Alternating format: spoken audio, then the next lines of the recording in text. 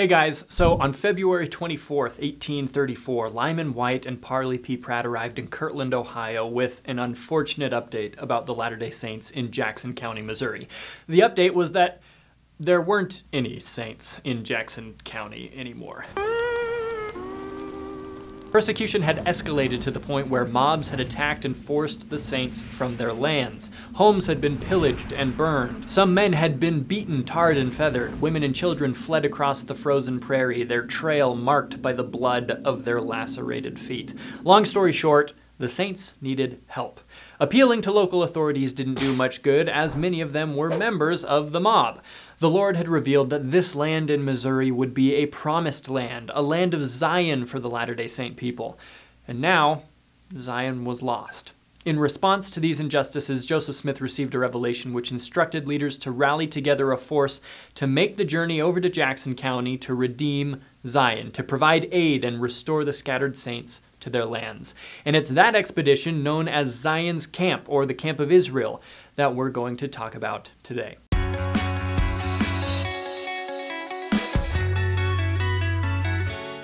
Alright, so the plan was not for Zion's Camp to charge into Missouri guns blazing. Anyway, I started blasting. Bang! Bang! Missouri Governor Daniel Dunklin had previously committed to calling out the state militia in order to protect the saints as they returned to their lands. Zion's Camp would assist in protecting the saints, especially after the militia would eventually need to leave. About 200 men volunteered for the expedition, less than half the number that was hoped for. Less than half of what I'd hoped for. Zion's Camp set out from Ohio at the beginning of May 1834. It was a journey of over 800 miles one way.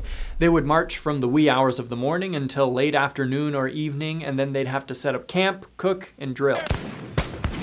Emotions ran high. I'm not gonna eat this mess. George A. Smith wrote, most of the men in the camp complained to Joseph of sore toes, blistered feet, long drives, scanty supply of provisions, poor quality of bread, bad corn dodger, frowsy butter, strong honey, maggoty bacon and cheese. If they had to camp with bad water, it would nearly cause rebellion. We ain't had nothing but maggoty bread for 3 stinking days. Yet, we were the camp of Zion. Joseph had to bear with us and tutor us like children. Brigham Young summarized it well. We had grumblers in that camp. On June 3rd, Joseph delivered an ominous prophecy. I said the Lord had revealed to me that a scourge would come upon the camp in consequence of the fractious and unruly spirits that appeared among them, and they should die like sheep with the rot. Still, if they would repent and humble themselves before the Lord, the scourge in a great measure might be turned away. But as the Lord lives, the members of this camp will suffer for giving way to their unruly temper. On June 12th, Orson Hyde and Parley P. Pratt were sent to coordinate with Governor Dunklin and make sure he would stay true to his word to call out the state militia to help the scattered saints. They arrived back at camp a few days later with bad news. I think I'm gonna have a heart attack and die from that surprise. We had an interview with the governor who readily acknowledged the justice of the demand, but frankly told us he dare not attempt the execution of the laws in that respect, for fearing of deluging the whole country in civil war and bloodshed. He advised us to relinquish our rights for the sake of peace. We shall have peace. Zion's Camp pressed on. By June 19th, Zion's Camp was only about 10 miles away from the main body of scattered saints. Joseph's journal reports, this night we camped on an elevated piece of land between Little Fishing and Big Fishing rivers. As we halted and were making preparations for the night, 5 men armed with guns rode into our camp and told us we should see hell before morning. They told us that 60 men were coming from Richmond, Ray County, and 70 more from Clay County to join the Jackson County mob of about 200 additional men who had sworn our utter destruction. That night, the attack on Zion's Camp was foiled by a terrible storm that peppered the mob with hail and made the river impassable. For now, Zion's Camp was spared, but there were still consequences on the horizon for their murmuring. One of those consequences was Doctrine and Covenants 105, which taught that Zion cannot be built up unless it is by the principles of the law of the celestial kingdom. But because of the camp's disobedience, they were instructed to wait for a little season for the redemption of Zion. They gave the scattered saints what supplies they could, but the saints would not be restored to their lands at this time. The change of plans was understandably disappointing and frustrating to many of the men. We came all this way to turn around and go home? Yes.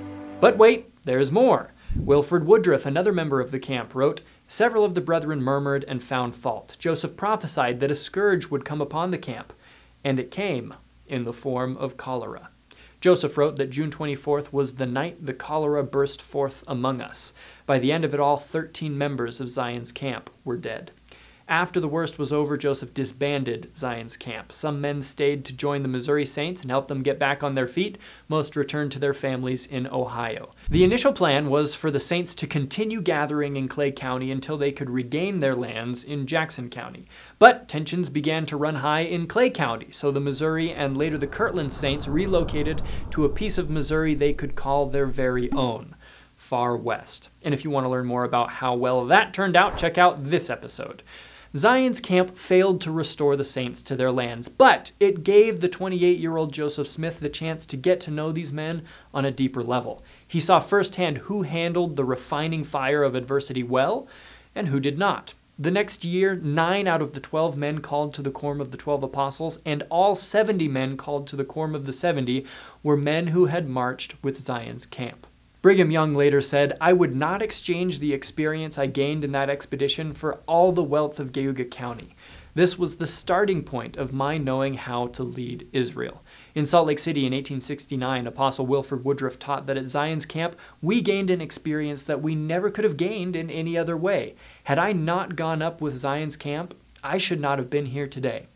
That's Zion's camp. If you want to learn more, check out the resources in the YouTube description, and have a great day.